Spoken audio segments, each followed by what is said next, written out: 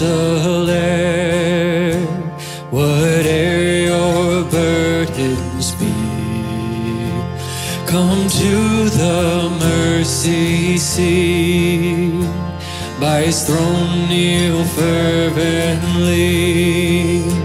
Here bring your wounded hearts, here let your pain depart. Earth has no sorrow the Father does not see.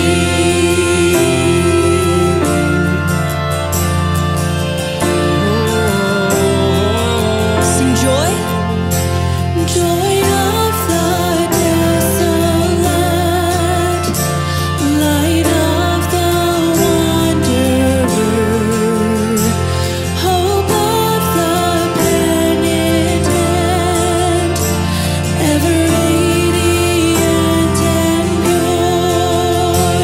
Here speaks the Comforter, his faithfulness is sure. Earth has no sorrow the sun cannot redeem. Oh yeah.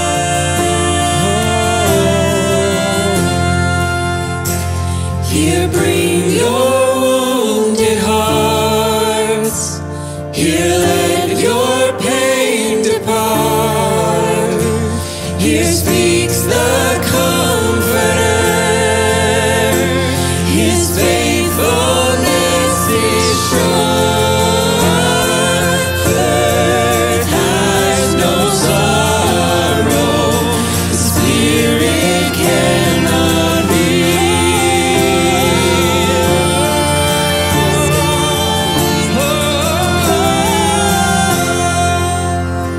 Come ye disconsolate,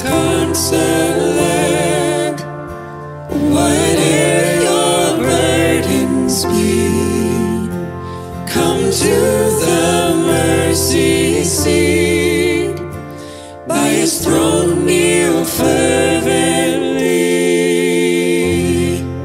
This is the day the Lord has made. We will rejoice and be glad in it. Welcome, everybody, to Florida Faith Church, a fresh expression of church with a new energy, taking risks for the sake of the gospel. I am Pastor Marcos for all of you that are joining us online, and this is the second week of Advent. This is, I know, yeah, we can thunderous applause for that one. This is the time when we wait in expectation for the Christ child, and we're going to hear a lot about that through the message today. But I want to extend a special warm welcome not only to those here in our waterfront sanctuary, but those that are joining us online, and especially those military personnel that are joining us from abroad and our expatriates. We love you, we're thinking about you, we're praying for you, and we may even see you home here at some time in the near future, I hear. Over these last few weeks of Advent, I've been thinking a lot about how Scripture compares our relationship with God to that of children and a father. And since Daniel and I are new parents this year, that analogy is hitting really different. And one thing I've been especially aware of in this Advent season is that children, especially babies, do not like to wait. Our daughter, at least, she doesn't like to wait to be fed, to be held, to be changed. And her needs seem to be the most immediate thing. And when she doesn't get what she wants, she cries a lot. And as her parent, this is hard for me because I know her real needs, and I know that I'm doing everything that I can to try to care for her. Even though she seems upset with me, I know that I'm the person right now who can do the very best to take care for her. Scripture tells us, comfort my people, says our God. Speak tenderly. Bring me your wounded hearts, for earth has no sorrow the Father does not see. And this next carol that we're about to sing was written during the social tension that was rising right before the Civil War. And as we sing together amidst the chaos of 2020, may we do so as children singing to a Father who promises to care and comfort us.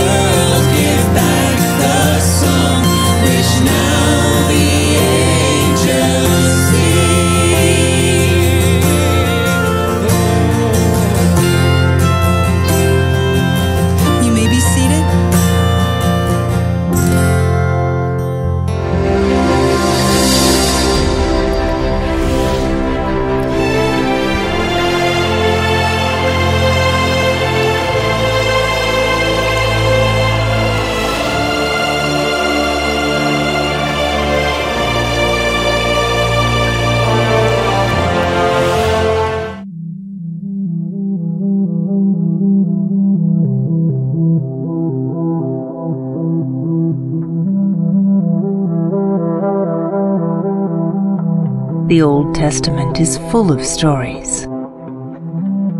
Fascinating, true stories that capture the imagination. Brutal stories of war, revenge, and violence. Tragic stories of betrayal. And endless stories of God's power, His love, and His faithfulness. And every story points to a promise. A Savior is coming. Things will be put right. Don't give up.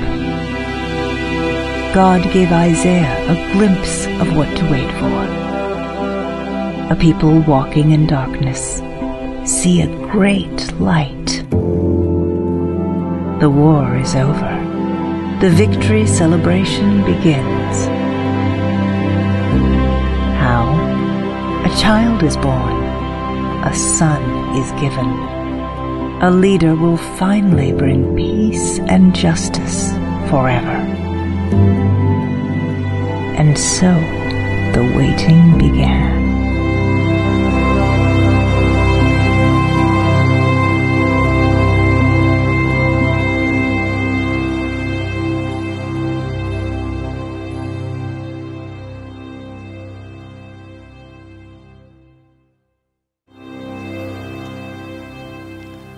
And this is Advent. This is what that whole season is about. Waiting in expectation. And today our big question is, are you prepared? It's a pretty profound question when you think about it. And we've been doing a lot to kind of prepare for this season of Advent. We just finished a sermon series called Undivided. And I know most of you here saw it, and hopefully online you saw that. And if you didn't, you can certainly engage in that on all of social media. You can see those things. It's a great series, and it is a series that we did in conjunction with 100 plus other churches in South Florida, more than a dozen different denominations, and thousands of people received that same message across South Florida, and now that is rolling out across the world. And the idea is that we as Christians are undivided. That Jesus unites us to each other. And with all this craziness going on in the world, and we're not just talking about a COVID pandemic and the politics going on and just life in general, but on top of that now we're going to stack the Christmas holidays. And for many of us, that's very exciting, but also for those same many people that are preparing for that, it can be pretty stressful. Just figuring out the Christmas holidays, and especially this year in what we're going to do and how we're going to share that with each other.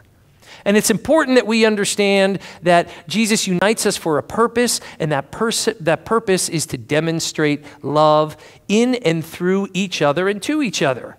That we are all called to the same mission, to serve each other. That whole love thy neighbor thing, as a demonstration of community for God's kingdom, that we live on earth through God's kingdom. And so really the message throughout that Undivided series was that what unites us is far greater than what divides us. That Jesus is our great uniter, and His church, we are an extension of Him. So here we are in the second week of Advent already. How many Christmas trees are up? Mine went, okay, so yeah, up, yep, yeah. So mine went up, and when I was a little kid, our Christmas tree rotated, and it sang songs. Yeah, it did. Well, and so last year I said, that's it. I got an 8-year-old, right? She's 8 now. Last year I said, that's it. My tree I'm going back to my childhood. My tree is going to rotate. And say, well, it's not going to sing. I put the radio on in the back. My tree's going to rotate. So it was great because last year it rotated. It was awesome. And people come in the house and they go, is that tree spinning around? I said, yes, it is. And you can even put more ornaments on it. And so this year, I pulled my tree out of my box and put it in there and did all the things and was covered in things. And I think I had a little blood on my arms because it fell this way and that way. And my 8-year-old is not helping me. And my wife just looks at me with, like, I'm not coming close to you. And I get the tree up and I plug it in and the lights go on. and it doesn't spin. So the tree came down, because my tree is spinning. That tree gonna spin. So it went down, thing went back in the box, boom, my tree now spins. It spins. I went back, got a new one, the tree is spinning. So I am getting ready, I am preparing myself for the Christ child, and that's one of the things I am doing right. And in Advent, we're focusing on expectation and the anticipation of Christ's birth. It's the season leading up to Christmas. And Advent is a direct message, make no mistake, to you. This is God speaking to you as an individual. It is a message that's based on faith, a message of where God is calling you in your life to be prepared. It's a big question.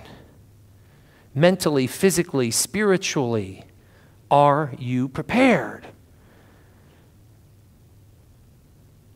Well, God sent somebody to prepare the way. His name was John the Baptist. And what's interesting, we're going to talk a lot about John the Baptist today. Pretty good looking guy.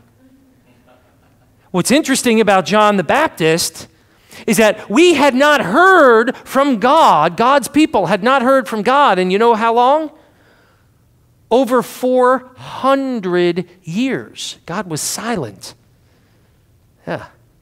And then all of a sudden, boom, John the Baptist shows up. And he is announcing that the Lord is coming. He appears before God saying, repent, prepare the way for the Lord. That's a big job.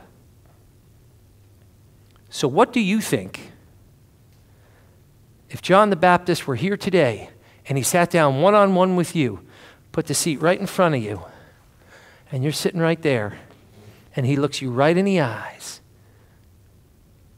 what would he say to you? Let's pray. Gracious Heavenly Father, thank you for this worship service. Thank you for this time together. And we pray that the words of my mouth and the meditation of everyone's heart is pleasing to you, O Father, our rock and our Redeemer. We pray that all of your messages here, whether spoken or unspoken, are received and enjoyed by everyone. We pray this in the name of Jesus Christ. And all of God's children say, amen. Yeah, what would he say to you? So it says the word of God came to John in the wilderness. In the wilderness. I got to tell you about a buddy of mine. I lived in, when I was an undergrad, I went to University of Arizona. We're in Florida if you're watching. Go Cats! When I was at undergrad, University of Arizona, and I lived in the Delta Chi fraternity house. Yeah, I see a lot of people going, well, that explains a lot, right? And in the Delta Chi fraternity house, I had a buddy, we called him Lurch. And he was a big, big man. And we called him Lurch because we nicknamed him after this guy. Anybody see the Addams Family? Or familiar with the Addams Family? He even spoke like Lurch. And in fact, Lurch, my buddy, not only was he my fraternity brother, but he was my pledge brother, meaning we went through pledges to work our way to become active members together. And Lurch was one of these guys that would say anything. And you know, when you're a young man of between 18 and, let's see, I was in college till, I think I'm still there. Right? But when you're in college between the ages of 18 and 22, 24, 25, however long it takes you, right? You're pretty sensitive. And at 18 years old, when I meet Lurch, he's a guy that would say anything to anyone. He was one of these guys that was very abrasive. And I knew if I was hanging out with Lurch, no dates were in my future. Because he just couldn't talk the talk. He was abrasive. He was confrontational. He just spoke his mind. He could not get a date. I don't think he even showered very much.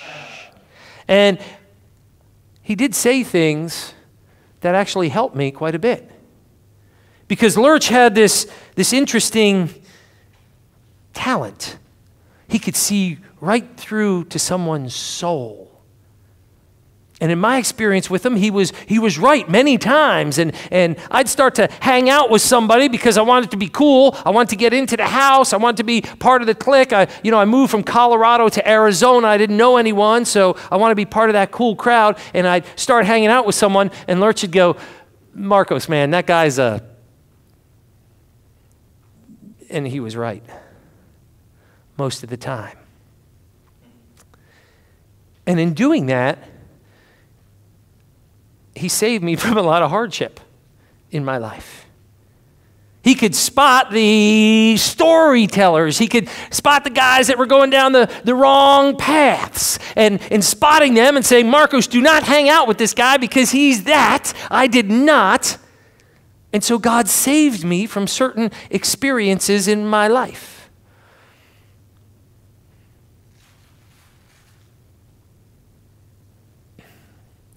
By the way, one of our pledge brothers, Pete, I really liked motorcycles. Lurch said I shouldn't get one. Smart idea. Pete died in my arms on a mountain. I was driving a car. Pete wasn't. It's amazing what God saves you from. He sends messengers. Our Bible reading this morning is from Mark 1, and it's all about a messenger that God sends. And I love this because this is in the beginning. And when we're talking in the beginning, what Mark is talking about here is that Isaiah, a major prophet, has predicted, this is Old Testament, has predicted that God is going to send a messenger, that he is going to send a Messiah. And here comes Mark, and he's telling us about it. And he's telling us about the messenger for the Messiah. And it says, the beginning of the gospel of Jesus Christ, the Son of God, as it is written in Isaiah the prophet. Okay, so as I mentioned before, God has not spoken to his people in 400 years. We've talked about that before. God is not happy with what is going on for those 400 years. And God goes, you go. See how you do. I'll keep my mouth shut. And 400 years later, here comes the prophet. Behold, I send a messenger before your face who will prepare your way, the voice of one crying in the wilderness. Wilderness. Prepare the way of the Lord, make his paths straight. And then John appears baptizing in the wilderness and proclaiming a baptism of repentance. John's not a soft-spoken guy. He's like Lurch. He appears and he says, repent.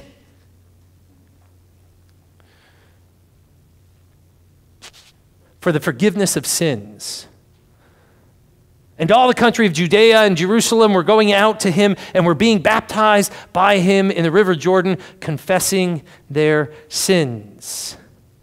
Next slide, please. Now John was clothed with camel hair and wore a leather belt around his waist and ate locust and wild honey. No Thanksgiving dinner for John. And he preached, saying, after me comes he who is mightier than I, the strap of whose sandals I'm not worthy to stoop down and untie. I have baptized you with water, but he will baptize you with the Holy Spirit. What does wilderness remind you of? I mean, this guy shows up in the wilderness. I mean, wilderness to me brings images of this barren wasteland, this deep, maybe untouched forest. Maybe wilderness for you could be an absence of civilization, wild beasts. Could be the beauty of nature. How about danger, When you think of wilderness, you think there's something dangerous out there, the unknown, the unexpected, some sort of adventure or something. Well, when you meet John the Baptist, as soon as you run into this guy, and you're wearing your robes back in biblical times, I mean, I would go, whoa, who is this? You knew immediately when you ran into John the Baptist that something was different. And not only something, someone. He was different from everyone. I mean, clothes, a camel hair. Anyone ever have a camel hair jacket? My dad did. And when it used to be the cool thing. He wore a camel hair jacket, like suit jacket. But when it rained and he walked in the house, he went, "Dad, you stink." And a leather belt, which means probably homemade, probably twisted it up to tie around the camel hair or something to keep all of his stuff together. And he's eating locust and wild honey. I mean, what is this guy? I mean, imagine what he smelled like, what he looked like, what his breath was. I mean, come on. I mean, he probably would have done awesome on Survivor. But he wouldn't have made it through Survivor because he would have been voted off. Do you know why? Because in Survivor, you got to be caring about the others and you got to play the game. But John had none of that. Nothing about caring, nothing about sharing, nothing about family, and I'm going to give you a warm hug, nothing about singing Christmas tunes. He was definitely not a salesman. He's not selling you anything. He's not convincing you of anything. He's not out to do that. He is a messenger of the Lord. And many times the messages that the Lord send us do not give us those warm and fuzzies. He's not a sweet talker. He's no way a politician. He's not interested in popular opinion. He doesn't care about what people say or think about him. Kind of sounds like Jesus Christ, doesn't it? And his message, if you met him, would rock you to your core. It would hit you right in the heart. Have you ever had anyone like this in your life? I mean, you speak to these people, you meet these people, and for some reason, you don't know, you may not even like them. But their message will just rock you to your core. And you go, God, that guy just sees something in me. That lady can speak into my soul. I'm not sure why. I'm not even comfortable. But I know that when I'm with that person makes me a better person. Or that person speaks into my heart and soul. And I leave and I feel like I need to get closer to God. A person that breaks all the rules in your life. Maybe their words resonate with you. Who is that person? Have you ever met anyone like that? I mean, John was sent by God, think about it, to prepare the way for Jesus Christ, for his only begotten Son, for the Messiah. That is a big job. I mean, what do? I don't know, you update your resume for that? What do you do? Wow, it's a big job. I mean, he was prophesied hundreds of years before. God has not spoken to his people, and now he's going to speak to his people and say, I am sending the Messiah, and this is what we get? It's Advent. We're preparing, getting ready to celebrate the birth of Jesus.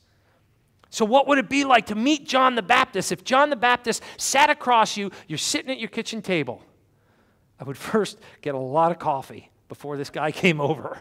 A lot of coffee. He wouldn't get it, I would. I mean, what do you think he would say to you? How do we prepare for Christ? How are you preparing to meet your Maker? And make no mistake, you're going to meet him. How are you getting ready? John the Baptist has words to share with you this morning. The first thing that John the Baptist would do when he met you is he'd pull his credentials out. I John the Baptist. He would tell you that he has a special job. He would say that the prophet wrote about him years before. And in biblical times, people memorized the Bible. And for John the Baptist to say, the prophet Isaiah told you I was coming, and I am here now. Those are some big words. And you know people like this in your life, they say stuff and you're like, yeah, right, whatever. But then the people that say it with authority, there's something different about them. He had this special job. It says in the Bible, I will send my messenger ahead of you who will prepare your way, a voice of one calling in the desert, prepare the way for the Lord, make straight the paths for him. His job was to prepare the people for the coming of the Messiah. Giant job. That's what John the Baptist would do if he talked to you face to face. He'd pull out the credentials. He would work on preparing you to celebrate Christ's birth, and he would be in your face.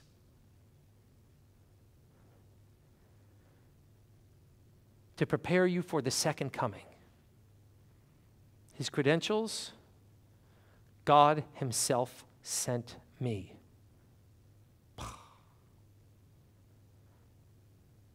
And what would his message be to you? Would he tell you, don't forget about sharing and caring and loving as you prepare for Christmas? No. He wouldn't. What would John the Baptist say to you? He would say, and so John came baptizing in the desert region, preaching a baptism of repentance. John would tell you, plain and simply, you are a sinner and you need to repent. Those are hard words. Just like that. I mean, think about it. Is there something wrong with you? There's a lot wrong with me. A lot.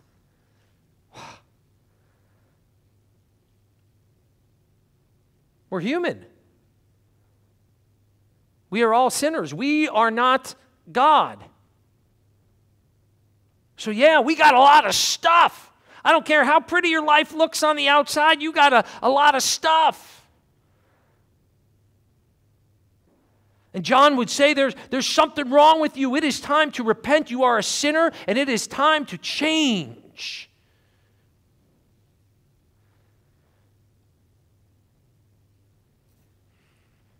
How would you respond? I mean, some of us would respond, what does this guy know? I mean, I'm fine the way I am. I work hard. I wake up in the morning. I pray. I take care of my personal responsibilities. I'm not perfect, but I'm okay. We are not perfect. Period. And according to the Word of God,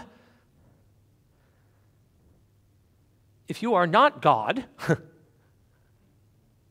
if you are not Jesus Christ himself, then you are not perfect, which means that you are sinful. Okay. That's what John the Baptist would say to you, and then he would follow it up and he would say, repent. And repent is what we all have to do. We have to repent for our sins. I wake up every morning and I repent for my sins. And when we think about repentance, we say, well, how do we do that? And the first thing we have to understand in repentance is that we have to recognize that we are sinners. We have to be humble enough, put all of our pride, put all that stuff aside and go, yeah, I'm a sinner. Totally sinner. Verse 5 tells us that in the first century, Christians said the whole Judean countryside and all the people of Jerusalem went out to him confessing his sins. I mean, what was so special about this guy that he's giving you a message? He's telling all these Christians after 400 years, you got to repent. And on top of that, they don't go, what? And the whole countryside, they're coming out to him in hordes of people are coming out to him, and he is baptizing him, and they are repenting for his sins. Think about how magnetic he must have been. And he wasn't even a nice guy. I mean, recognize your sins. Where have you been less than perfect in your life? Oh, I got a list of those. Look back at your conversations. Your daily conversations. Look back at the way that you have treated people around you.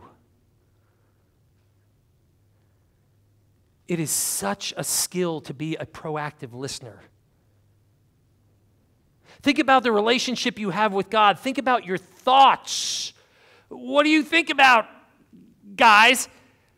Don't answer that. Please. What do you think about, ladies? Don't answer that. Please. Where have you been less than perfect? Recognize your sins and confess to Christ. That's the first thing he would say when you repent. And the second thing he would say is, here's the great news. Receive the good news. Receive his forgiveness. Because he knew this. He created you.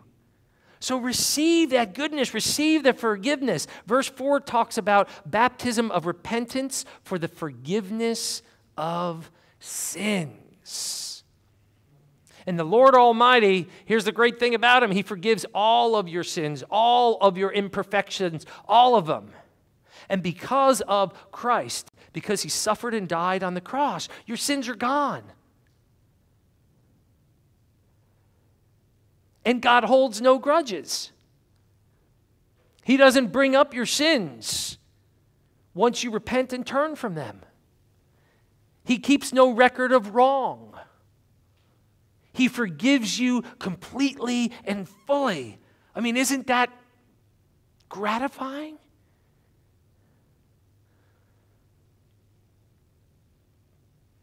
Caveat.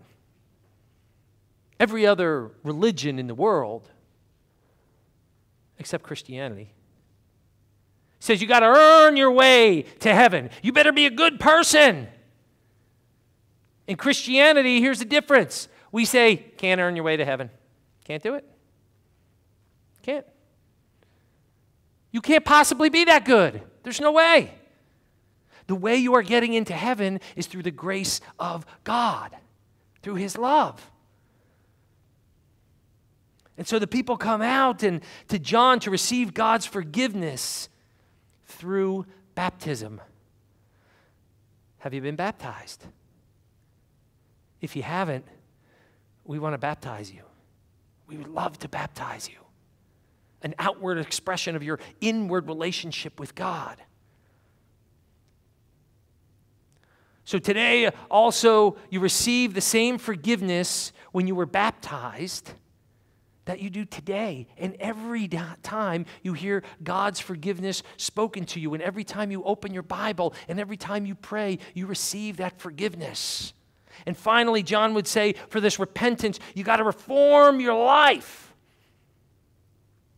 And here's the great news about that. I love Christianity because you just hand it to God. Because there's no way I'm good enough to do this or have the energy to do it. Is you just hand it over to God. And he transforms you from the inside out. And the beauty of that is that you can't possibly do that on your own. That means that after you have been forgiven for being so impatient,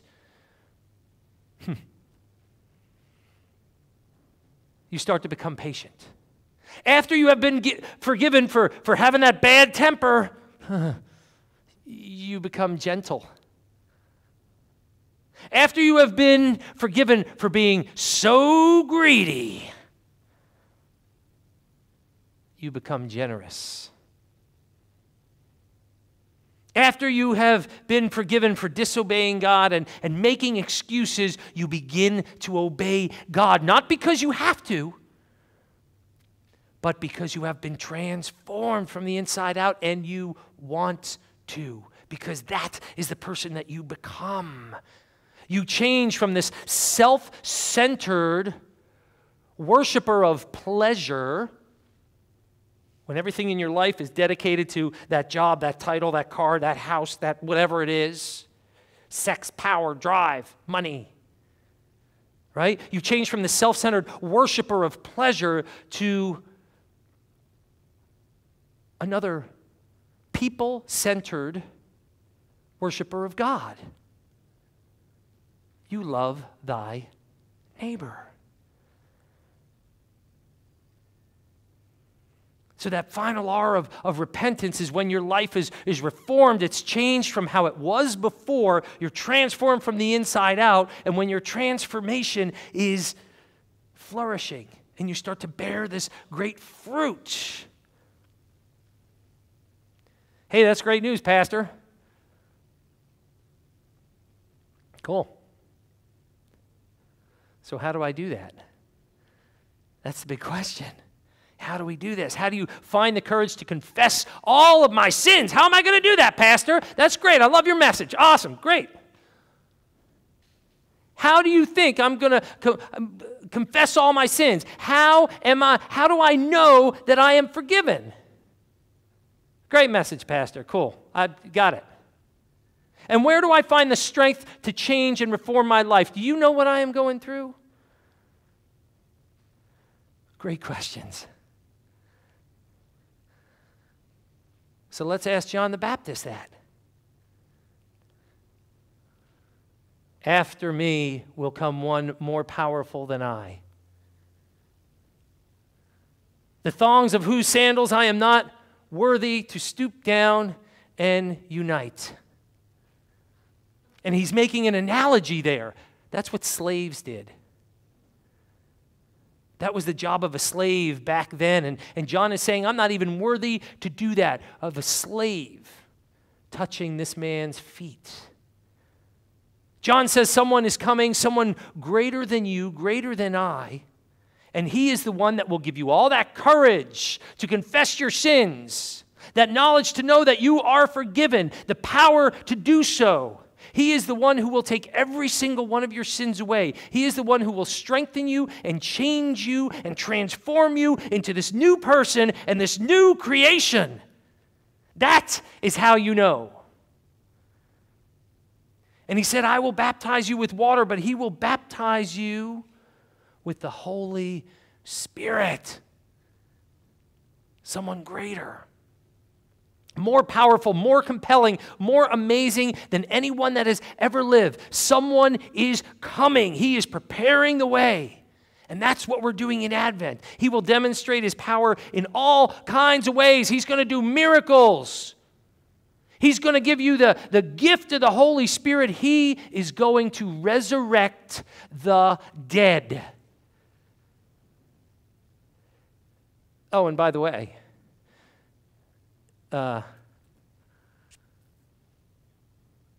if he didn't resurrect from the dead, and he doesn't resurrect people from the dead, Lazarus, we can all just go home. Because in preaching and Christianity is completely futile. Christianity is completely contingent on the resurrection. That's what it's all about. And then on top of that, he sends you the Holy Spirit. And the gift of the Holy Spirit and faith and hope and love to you.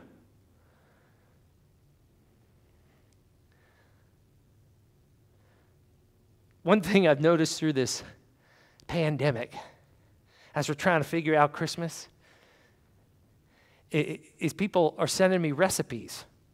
I'm like, really? If you're sending me recipes, I got a microwave and my wife, right? Any recipe that comes to me, she doesn't let me in the kitchen unless it's a microwave, a couple buttons, and they have to be pre-programmed usually. That's what I can do. But they're sending me all these kinds of recipes. through this pandemic. I mean, there's a lot of these being shared. Eggnog. Okay, I will take a good eggnog and or sweet tea recipe. You tell me how to spice it up just right. Or a recipe for a perfect Christmas dinner. I mean, this is the time of year not only for sharing our love, but also our recipes. Now, I don't think Mr. John the Baptist had many recipes many culinary delicacies that he would like to share with you. Or you'd even be interested in. Unless, of course, grasshoppers and wild honey you want on your Christmas dinner. But what would John the Baptist say to you if you were to ask him, what is the recipe for a successful Christmas? What would he say? According to our text and who John the Baptist was, he would tell you there are two main ingredients. The recipe for a successful Christmas is this: a heart full of repentance. Repent. Admit it. Recognize it. Receive the love of God. And a heart full of Christ. Those are the two ingredients that make up the recipe for a successful Christmas, regardless of your circumstances. And this is a tough year, man. Even if you are living out in the desert right now. And I know many of you are, and know that I am praying for you. If you are out in the desert with nothing to eat but grasshoppers and wild honey, come to the Lord and know we're praying for you. It's Advent. John would say, prepare the way for the Lord through caring, through sharing, and family, and giving, and charity, because when you repent, that is who you become. And all of that stuff can't be truly enjoyed until you first understand that Christmas is a time for repentance, to fill your heart with Christ, a time for Christ. It's time to prepare and rejoice that someone has come. Someone has come that brings real meaning. Someone that is your Lord and my Lord. Someone's name that is Jesus Christ. Let's pray.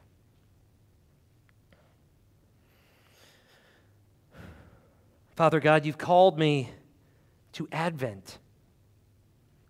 You've called me to this great adventure. You have called me to repent, to recognize my sinful nature, to speak that to you, to turn from my sins, to repent, to receive your free gift of grace, and then step out on faith and be transformed from the inside out in my journey of sanctification. Father God, you've called me to a venture far beyond anything that I can even imagine, and I know you have a long-term plan for my life. And sometimes, Lord, I don't see that plan, and I fight it. Lord, I'm here to be an active participant in Advent. Lord, give me the desire to serve you, the direction and the faith to follow you, to move into the wilderness of adventure, of Advent that you have called me to, and prepare my life, my heart, my soul for anything. The good, the bad, the love, and especially an encounter with you, the risen Christ. In Jesus' name we pray. And everyone says, amen.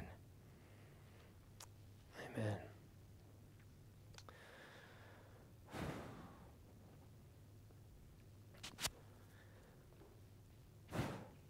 God called us to repent and plant this church many years ago. And here's the great news. We're here today, and we are celebrating our 3+ years of ministry. We didn't know how it was going to happen. We just knew God had us. And we planted a church. And the way that this church has continued to evolve, and the way that we are sitting here and we are online with you, and all of these resources have come together, is nothing short of a miracle. Trust me, it is a miracle. We are truly in God's favor, and we thank you for your prayers, your gifts, your love.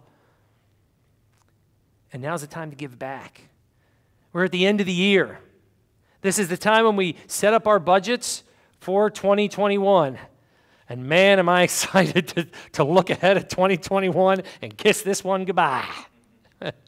And so there's many ways of giving back. As we start to set our budgets, many of you have received now a letter in the mail from me or an email, and it's about stewardship.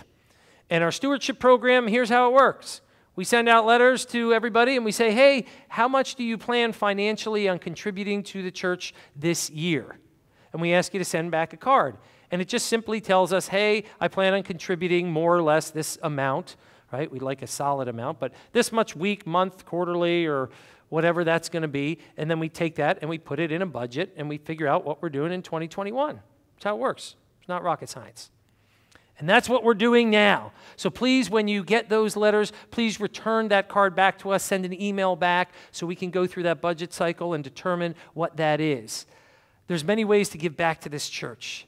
If your financial resources are not the way you're giving back, if you're giving back, we need your time. Wow, do we need your time? And we need your effort and your talents, especially in this upcoming Christmas season, right? We have a lady, I'm really excited about this. This is the first time we're going to do this. We are sending a whole ton of cards to prisoners in jails to say, Merry Christmas. That is so cool. That is how she is giving back to this church. And now is the time to give back. There's 3 ways you can give back your financial resources. We don't do anything here in the sanctuary. When you walk out, there's a box in the back. You're welcome to contribute there if you're one of those. If not, you can text the word faith, give to the number 77977. You can give any amount. If you're online, if you're on Facebook or any of our social media, especially if you're on our app, click on that button on the bottom, click on give, and you can give that way. There's many different ways that you can give. We give because God gave first.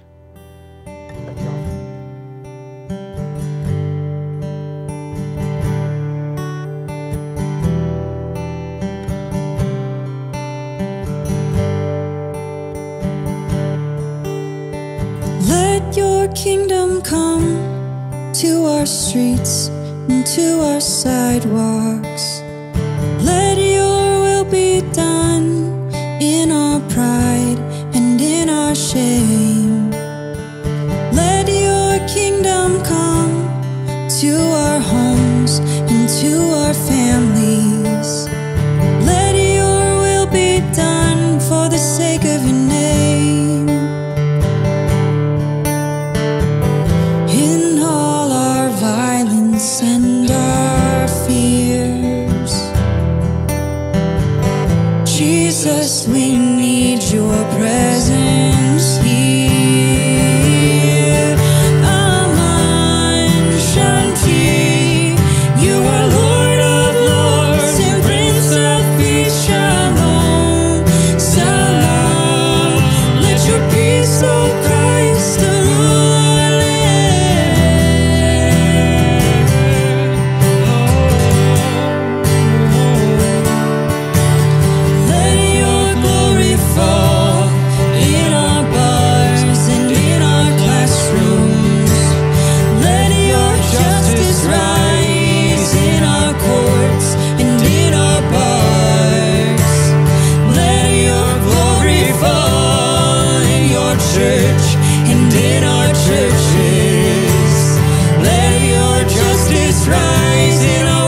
longing hearts. Oh, in all our violence and our fears, Jesus, we need your presence here. Aman Shanti, you are Lord of Lords and Prince of Peace. Shalom, Salam. Let your peace, O Christ, rule our land. Aman Shanti, you are Lord of Lords and Prince of Peace. Shalom, Salam. Let your peace, O Christ, rule our land. Hear our prayer, dear Lord. And we lift up all of these things, saying the prayer that you taught us to say in unison. Our Father, who art in heaven, hallowed be thy name. Thy kingdom come, thy will be done, on earth as it is in heaven.